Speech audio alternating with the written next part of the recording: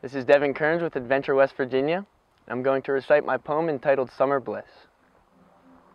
As fast as it came, it now must go, as summer days roll by so slow. Group by group they came and went, but all the time was time well spent. I did my best to guide them all, and hope them all the best come fall. Over rock and rolling trail, through scorching sun and rain we sail, up steep hills to overlook, seen straight from a picture book. Through raging creek and quiet streams, we floated on like clouds in dreams, smiling every step of the way, and loving each and every day. Strangers they come, but friends they leave. In 1 week's time, it's hard to believe.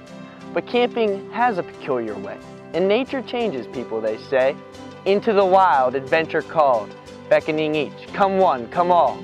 And that they did from all kinds of places, all kinds of people, all kinds of faces. With each new face, new style was brought, unique in manner, voice, and thought. For all I taught, they taught me more, for no one day was ever a bore. And given the chance to do it again, I'd hope I'd find a similar end.